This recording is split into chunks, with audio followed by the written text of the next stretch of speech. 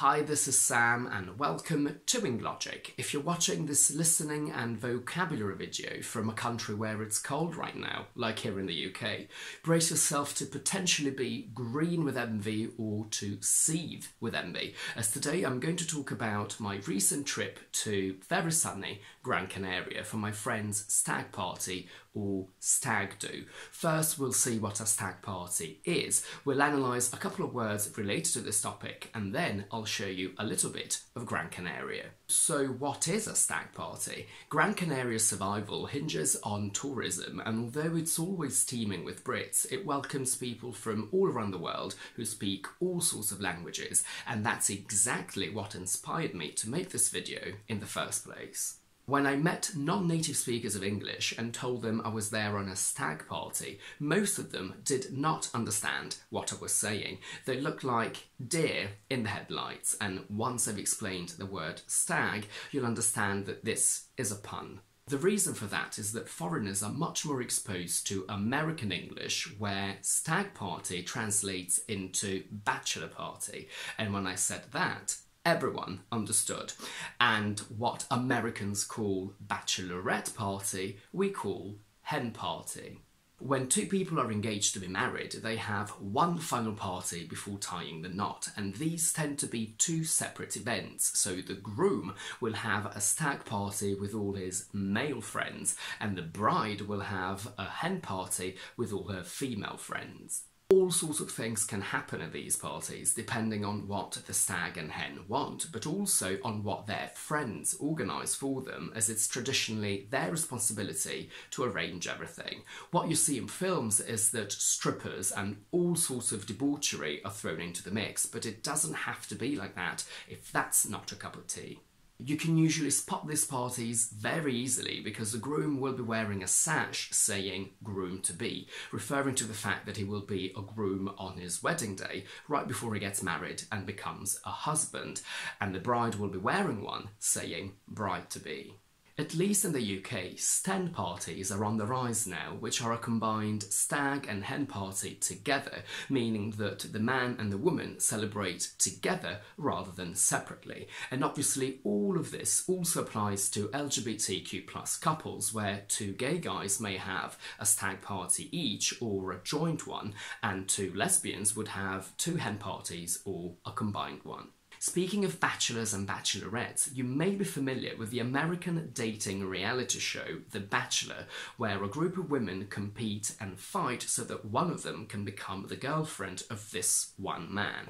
Now, I've never watched it and I don't plan to, but whether you watch it or like it or not, I highly recommend you watch the TV series Unreal. It's a fictional series that explores the catastrophic drama that goes on behind the scenes of a show that draws inspiration from The Bachelor. It's not an easy watch because it really is dramatic and emotionally draining, but I thoroughly enjoyed it and I do think you should give it a go. Girls, I don't know why we associate your party with hens, which are chickens, and I don't know why we call the men's counterpart a stag party. But what is a stag? A stag is a fully grown male deer, a big Bambi, and careful because its plural is invariable. We have one deer and two deer. We don't say two deers. And now you know why I said that the expression that I used earlier was a pun when I said that people looked at me like deer in the headlights. A bachelor is a man who's never been married, and if you say that Tom is the town's most eligible bachelor, that means that he is the most desirable bachelor because of his wealth, looks and social standing. It's also a first university degree, and careful because we say a Bachelor of Arts or Science, but we say a bachelor's degree, and I have a whole video on why we say a bachelor's degree and a master's degree over here. Earlier I said that a stag party can also be called a stag do, and that's because do means party. I'm going to John's leaving do tonight. It means that John is either leaving the company or the country, and this is his last leaving party before he goes. Or you can also say leaving drinks.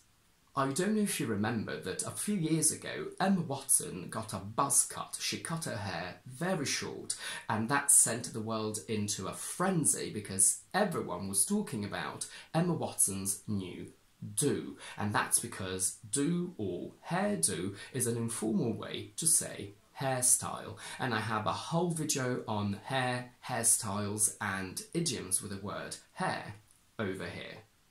Earlier I mentioned the word sash, which is this, and as a potentially irrelevant fun fact, a sash window is a window that has two frames that you open by sliding one either up or down.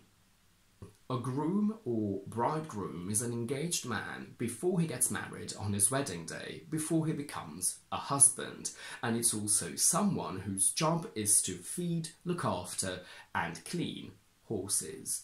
As a verb, it means to clean and brush animals, especially horses, and if an animal grooms itself, it cleans its own fur.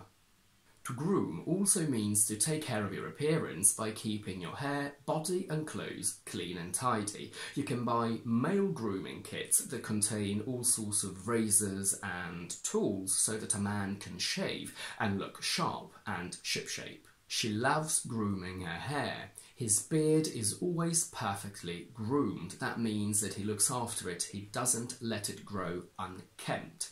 And well-groomed men can spend more time in the bathroom than women. Claire has been grooming her daughter to take over the family business, means that she's been preparing and training her daughter for an important job or position. You can also groom someone for something, so Tom is being groomed for his next role in the company. On a more negative note, grooming someone also means striking up a friendship with a child or minor with a view to then starting a sexual relationship with them. Gran Canaria is an island that belongs to the archipelago of the Canary Islands, very close to North Africa. It belongs to Spain and Spanish is its official language. I went there in November and it was 27 degrees, basically full-blown summer. Gran Canaria is extremely popular among Brits who migrate there in the winter to get away from the cold. As I said, I went there on a stag party and went as a gay group and stayed in Maspalomas, which is where all the gays are. It's basically a gay colony. It was my first time, but most gays from the UK go at least 2-3 times a year. Maspalomas is famous for its pride celebrations. They have a summer pride and a winter pride, which is why and when we went.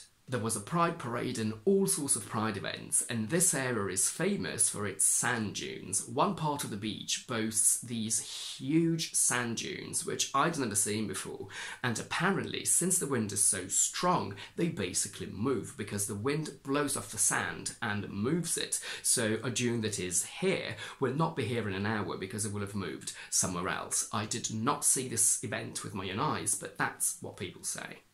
And that's it for today. If you like this video, please don't forget to give it a thumbs up and to subscribe to my channel down below. And do let me know in the comments if you have any questions and also any stag or hen party traditions that you have in your country. In the meantime, I will see you on Tuesday with another explanation video.